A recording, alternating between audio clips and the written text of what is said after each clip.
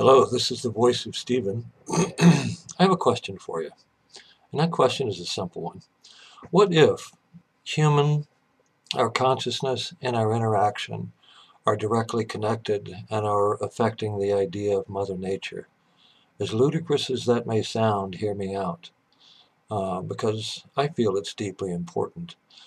For those of you who know me, I spent many years as a monk in India and Nepal, studying the Mahayana Tibetan path of Buddhism. They speak quite often of the idea of how connected we as individuals are. I mean, if you think about something, we are directly connected to our experience. We can't separate ourselves from our experience because we are one with that experience. My point is we're actually one with each other.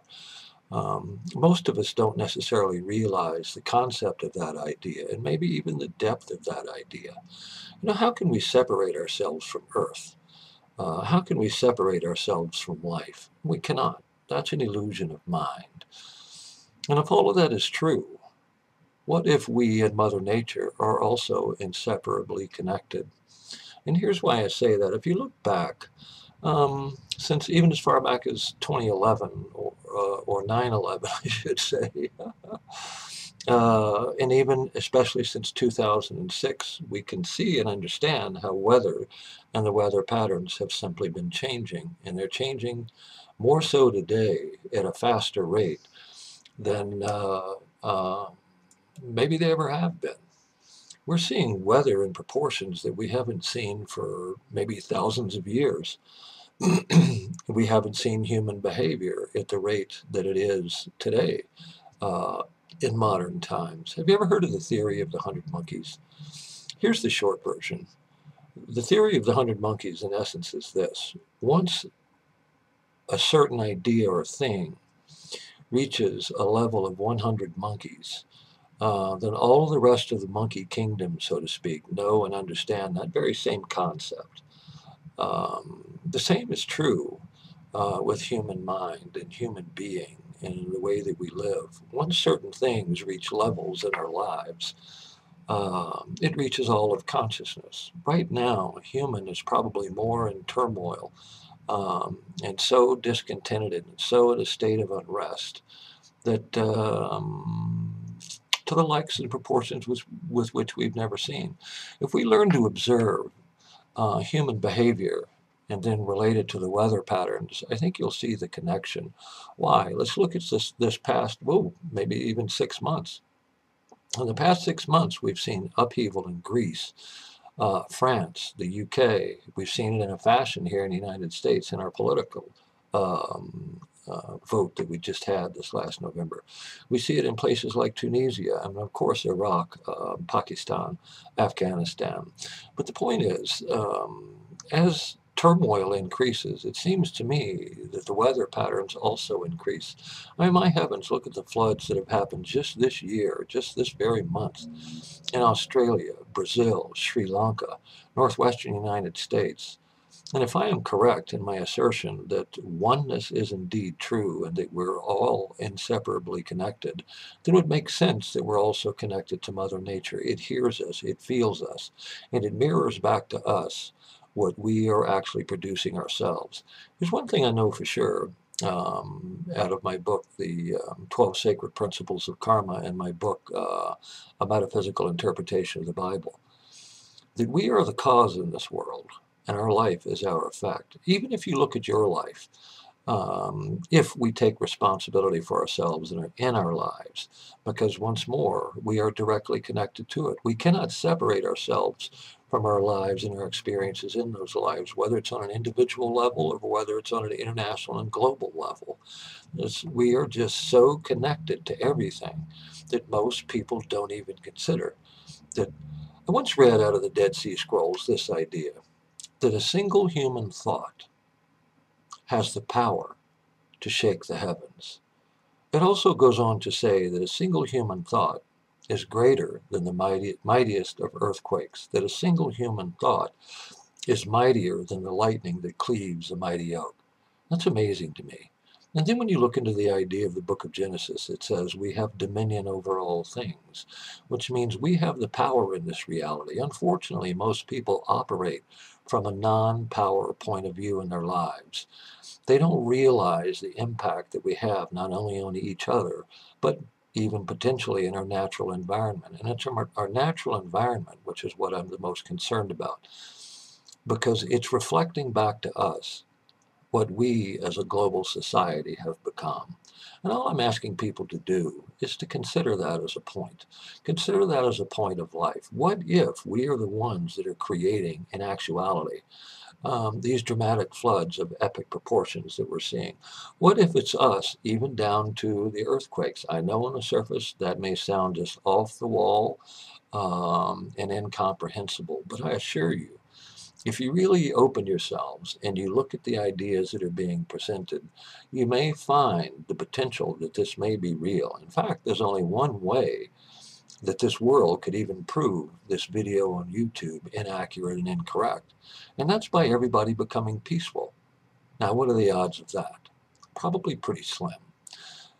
But if each of us that are aware, that are aware and have a level of consciousness in that awareness, we can have power and maybe can reach a different tipping point. See, the theory of the 100 monkeys also gives us the idea that even in the realm of negativity, the realm of negativity can also pierce the vast majority of human mind. The idea of turmoil and struggle, we're seeing more and more of that daily, monthly, as each tick of the clock passes. And as that takes place, when you look out at the natural world and the natural environment, I mean, we're seeing weather patterns that we've never seen. I mean, we're going to see a superstorm this year. It just depends on which coast of the United States it decides to hit. We've already kind of seen one in Brazil, where they got the equivalent of a month's worth of rain in a period of one day. And that's what created all of those floods. The floods in Australia, a wall of water 25 feet high. What's causing that is that global consciousness. We, the human, make up the idea of global consciousness. And we, the human, can shift that global consciousness into a different direction should we decide to take that course as a mass. But all we need is that mystical tipping point. We know through scientific theory that it takes 100 monkeys in an area to reach that tipping point. We don't really know what that is in human beings. We have no idea what that is in human beings. But the more that we can get to live in peacefulness within themselves, instead of getting caught up in the idea of turmoil that we're seeing in our world, because we're all contributing factors. You could say that each individual mind, each individual consciousness is like a cell to the overall global consciousness of the world. We make that up. We create that. We are part of that, and we are inseparable from it. It's just people, I guess, either shirk it off or just don't want to believe it. But we are the contributing point. We are the only living thing in this reality that can realize life. We can realize experience. We can realize the universe. We can realize each other. Yet, we don't necessarily work together. It seems to me that we choose not to, that the individual person is much more important than the mass. No, like Spock said in one of the Star Trek movies, does the need of the few outweigh the need of the many? And that answer is absolutely no. It's about the need of the many.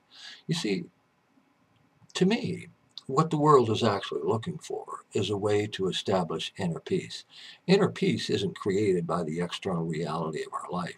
It's created within you, and you are also directly connected within you. So when the Creator said we have dominion over all things, there's absolutely no question in my mind that that's the absolute truth. I talk about that part in a great extent in my book, A Metaphysical Interpretation of the Bible.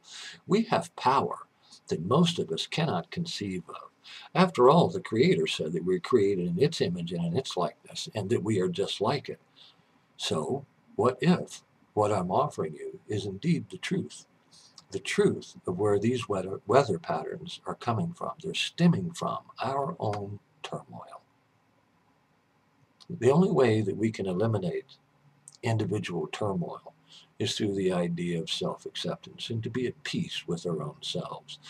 When we're at peace with our own selves, we can share that peace and all of its sincerity with every human that's out there. This world is not about your color. It's not about your belief system. It's not about your religion. It's a philosophy. Life is a living philosophy being written in each moment of every single day. But if I am correct, we are the greatest disturbance to Mother Nature that Mother Nature herself ever could conceive of becoming. She, like in the 12 Sacred Principles of Karma, in essence says that your outer world that you live is created by your inner being. If that's true on an individual level, then it would also be true on a collective level, but even more on a massive scale.